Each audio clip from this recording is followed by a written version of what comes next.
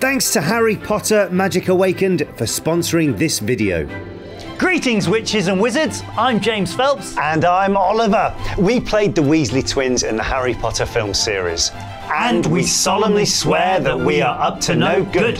You see, we've heard some very concerning news. Quite distressing, really. Some of you have not yet begun to play Harry Potter Magic Awakened, the newly released mobile game where players start as first-year students at Hogwarts and learn to master magic. For those who have already started on their player journey, 10 points to your respective houses.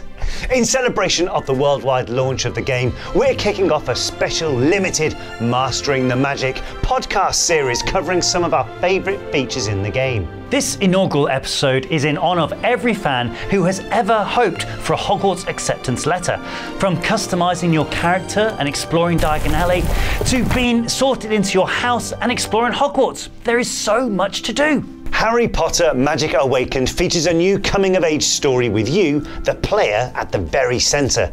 You'll get to meet original characters like Ivy, Daniel, Cassandra, as well as some familiar faces like Professor McGonagall and Hagrid. And I really like how we get to see Neville Longbottom now as the Herbology Professor. The game is set 10 years after the Battle of Hogwarts, so I appreciate that we can clearly see the passage of time, but still be rooted in the magical universe of the wizarding world. Fred and George Weasley may have outgrown full-time education, but the classes in the game are quite fun, as they have all their unique mini-games and card rewards. My personal favourite is Defence Against the Dark Arts, where you can get to duel a boggart that becomes your worst fear. What would your boggart be? I'd rather not say.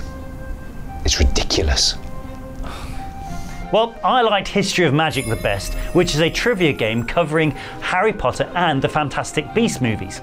But there's also Care of Magical Creatures, where you'll learn all about your favourite creatures. Charms, where players can battle trolls, as well as Divination, where you can draw an item from the wizarding world and have other players guess what it is. When classes aren't in session, you can explore all the rooms up close, wander around Diagon Alley, and even fly around Hogwarts. Exploring the castle really feels like being on the set again. There's also a dance club where players can invite others to dance in fun rhythm mini games. But keep in mind that McGonagall is headmistress of Hogwarts in Harry Potter Magic Awakened. When it comes to dancing, we all know she won't be tolerating any students behaving like abundant baboons. Please make sure that you tap the orbs at the right time.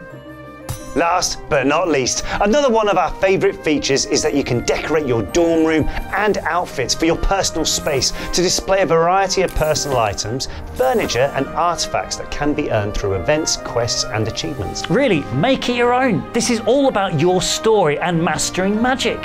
So, have you played Harry Potter Magic Awakened yet?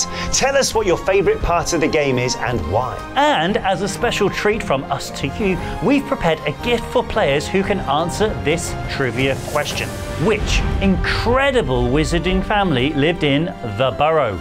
Just head to the events page in Harry Potter Magic Awakened to select your answer.